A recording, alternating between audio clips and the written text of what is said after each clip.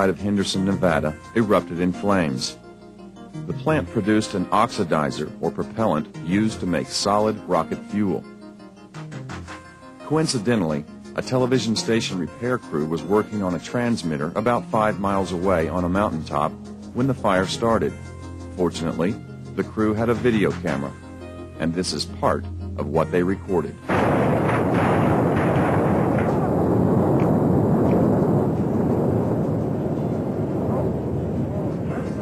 I might point out that this structure was a marshmallow plant, and that the explosion you just saw served as only a primer to what followed some 5 minutes later.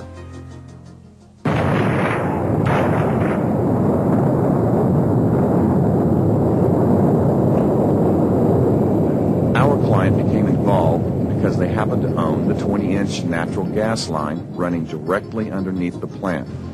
And if you look closely in the video, you can see flames coming out of the pipeline where it ruptured. No doubt about it. However,